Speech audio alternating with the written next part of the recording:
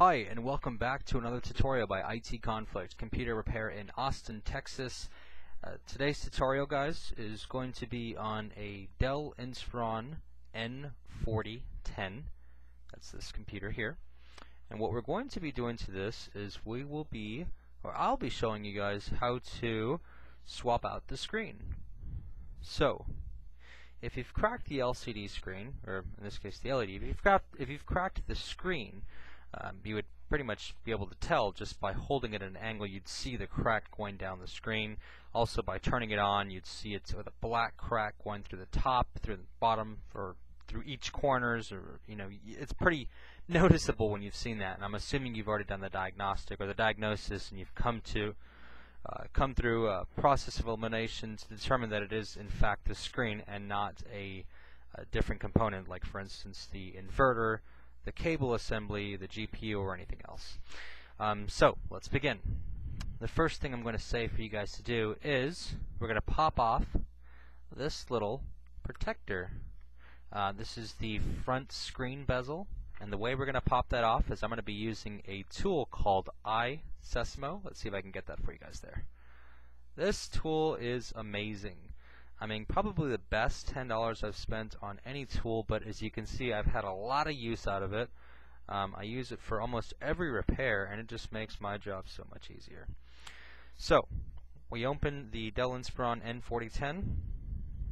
I'm going to start off by just taking the dull edge of my iSesamo pry tool, pop it in, pop it off. Look at that, so simple.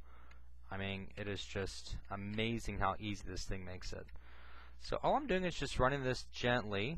As soon as I pop it or stick it in a little crevice, I'll just gently pop out.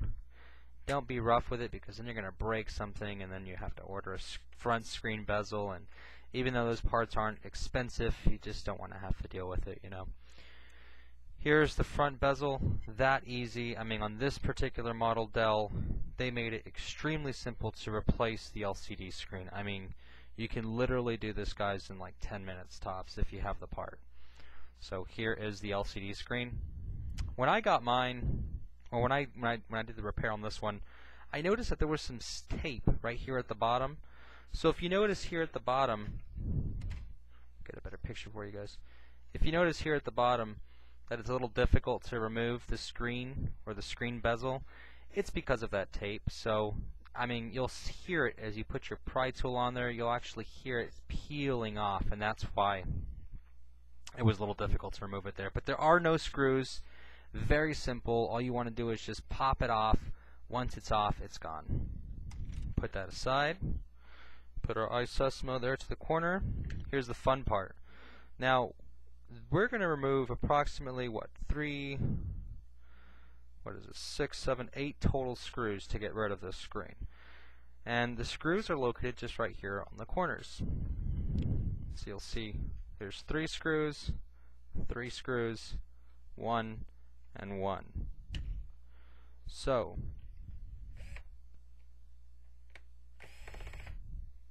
we're going to start off by removing the screws here on the right. You can do it however you want. I'll leave that up to you.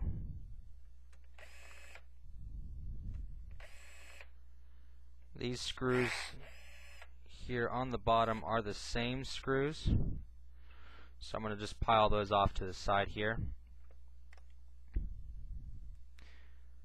Alright. You might want to hold this back now just for support. You don't want it falling over or something.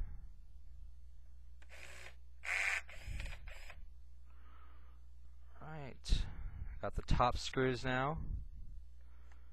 Now all I should do is, there it is. How simple is that? Here's our cable assembly. All you want to do from this point is peel off the tape of the cable assembly, unplug the cable. There it is. Here's your screen. Your hinges are attached. I'm sorry, the support part of the hinge, not the actual hinge, but one of the parts that make up keeping the screen in place is attached to the screen, and you can see that here. You just remove those screws, on each side of the screen, and you will be able to now order the screen. Now, the part you want to order is right here. This is the part number. I'm going to try and get a decent view for you guys. Part number here would be located right here, and it starts with an LT. LTN ... But again, it is right here for the screen. Now be careful, you want to make sure you do order the same part. You don't want to order the wrong part, because then you're going to have to wait another, 5-10 days, whoever's shipping it for you. Part comes in. Let's pretend I just got the part in. Part comes in. Here's the new part. Take it out of the packaging. You're going to screw these side support panels back on there. I'm not sure in the exact technical name, but you're going to screw them back on there. 1, 2, 3. Flip the screen over. 1, 2, 3. Screw those back on there. Place the screen very gently, face forward or face down. I'm sorry. What I'm going to do now is carefully align these bottom hinges here. Plug in my cable assembly, and again, being very gentle. I don't want to break anything. These are not cheap, and if you're doing your own repairs, I'm assuming, I'm going to get my head out of the screen there. You don't want to spend any more money on another screen. So it plugs right in. Put the tape back down. Again, lining these hinges here. Lift this back up for some support. I'm going to get all of this back where it's supposed to be. There it is. I'm just aligning the screws. I can pretty much tell just based on this where they go. Alright, now I'm going to be putting the screws back on, and just screwing the top ones on first makes more sense to me. You can do it, start from the bottom if you want.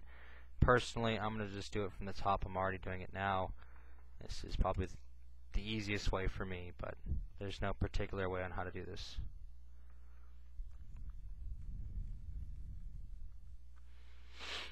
Here we go. Let's get these bottom screws in.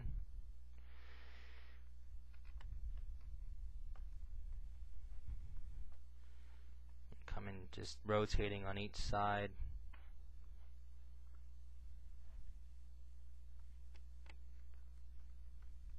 There we go. Start feeling it get a little more support.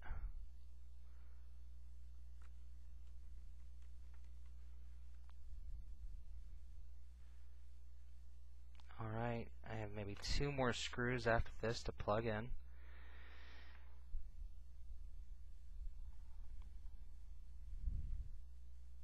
And really, I wasn't lying. If you do have the part, you're talking about maybe 10 minutes here if you know what you're doing and if you've done this several times in the past.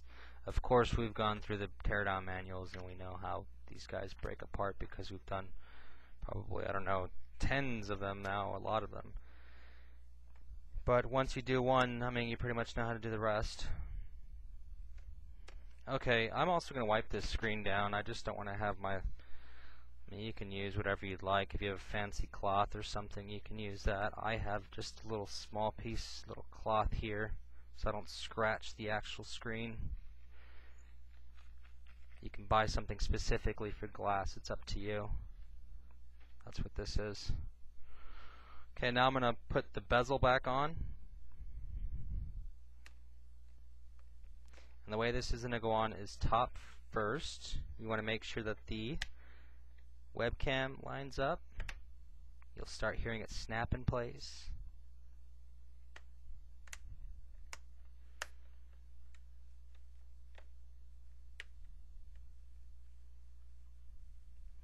And you want to make sure you get it all in there. Don't push too hard. You don't want to crack the screen. You don't want to break the bezel, but it definitely snaps in. Remember, we had a fun time taking it off, so we know how it goes on. We know how it needs to go. We know how it comes off. We know how it needs to go back on. And I'm just going to snap these little corners in too. And that's it. I mean, we have done a screen replacement on a Dell Inspiron N4010. I've shown you guys how to successfully identify that it is actually the screen. Through process of elimination, you want to make sure that it's not the cable assembly, the inverter, the GPU. But once you've identified that the actual problem is in fact the screen, that's when you remove your part by first removing the bezel, front bezel. You then remove the screen. You order your screen online using that part I showed you guys. Once your screen comes in, you put the screen back in where it's supposed to be, plug it in. Of course, the battery's not supposed to be inside the computer. Don't have it plugged in or anything ridiculous like that. Then you just plug in the power and see if it works. Thanks again for watching another one of my tutorials. I hope I didn't bore you guys. If you guys have any questions or concerns, please leave them in the comment section of youtube.com/itconflict. Our website is www.itconflict.com. Check out our blog on there, guys. Come by and check out our Facebook page too. Come just say hi. Let us know you've seen one of our videos, and if you have any questions, you can ask them there as well. That's facebook.com/itconflict. And follow us on Twitter. That is twitter.com/itconflict. Again, my name is Eric with IT Conflict, computer repair in Austin, Texas. Thanks again for watching another one of my videos.